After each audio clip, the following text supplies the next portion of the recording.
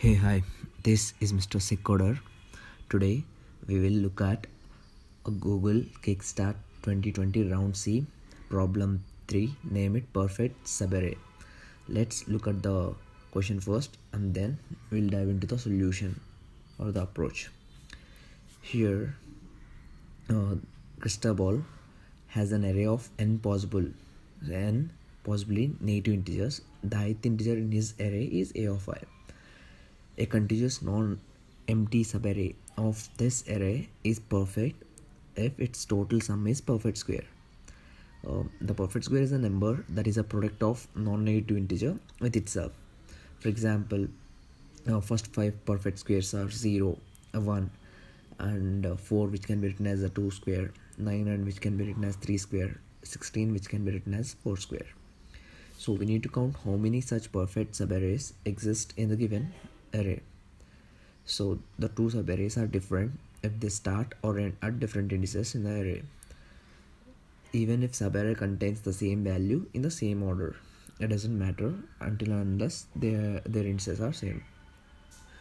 So let's look at a solution now.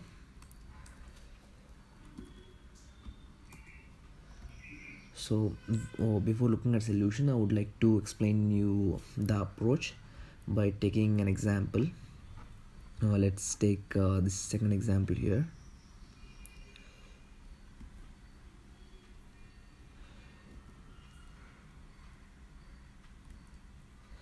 So what we do is we we'll process one by one element, and as you go from left to right, what we do is we'll keep track of the prefix sum that we are being calculated. So when I'm at index 0, I'll have a prefix sum of 30. When I am at index of 1, I will have a total sum of the subarray, which is called as prefix sum till that point from starting. It's a 60. I'll keep track of that. When I'm at index 3, I will keep track of that prefix sum. Similarly, I'll keep track of the prefix sum until I process it. Okay, so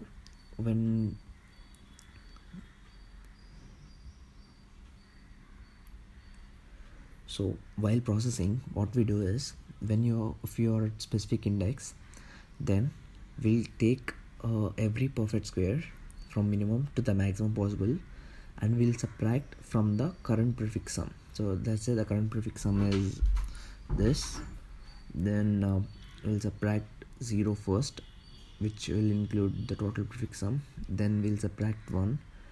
Similarly, like that will increment. So if you take the perfect square of 9, that is 3 into 3, so the remaining perfect square, the remaining sum will be this. So let's see.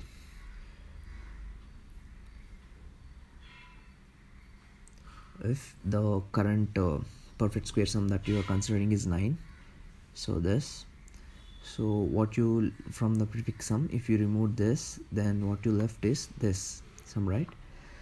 So what you do is you'll check whether this prefix sum exists in our processor list till now. Okay, till now, since instead of checking in all those things, you'll check in these two because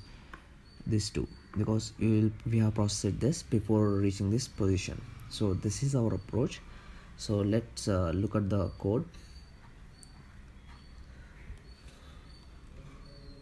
So we'll read the n, and so I'm storing the maximum possible negative sum and maximum possible positive sum. I'll explain why I'm storing this, and I'll explain why the size is like this, and why I'm considering the base. I'll explain you later.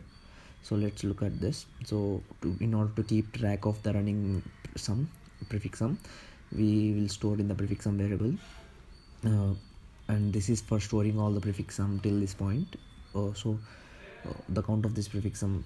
Okay, so we'll have start from minimum possible perfect square, which is 0, to increment this value. So 1 into 1, then 2 into 2, then 3 into 3, like that. And we'll try to subtract from the prefix sum, current prefix sum, and check whether this prefix sum already exists. If exists, we'll add the account. Initially we are initializing with this possible prefix sums with 0, so we'll increment this. So when you do in this way, you are actually getting this subarray as perfect square, right? Because you're already subtracting the actual perfect square from the prefix sum and checking whether there exists some other subarray. So if that subarray exists, you can justify that this is subarray with perfect square exist. Okay, that's what you are doing here. So this is the logic. And if you use the unordered map in order to store the prefix sums, and in order to map this prefix sum to the count, it gives you TLE. So what we do is, so the maximum possible negative sum is this. We have calculated. So whatever that you can store, so the given range of this elements, if you look at it, this is -100 to +100. So you can store this in an array itself.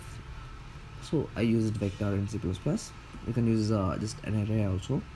So the maximum possible sum, the whatever subarray sum, can't exceed this neg sum plus positive sum plus 1.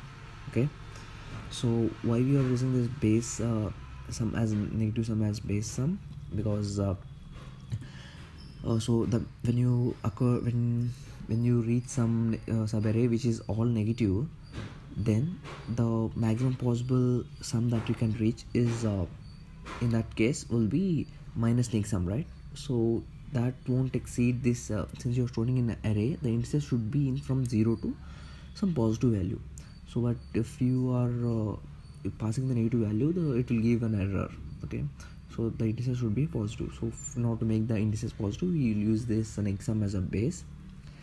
And since we are using this base, we need to count it, right? So for that purpose, we are incrementing this prefix sum count, and then for every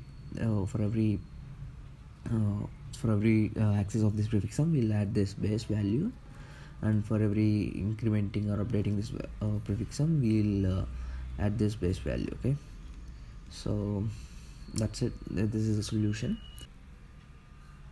and thank you so much for watching.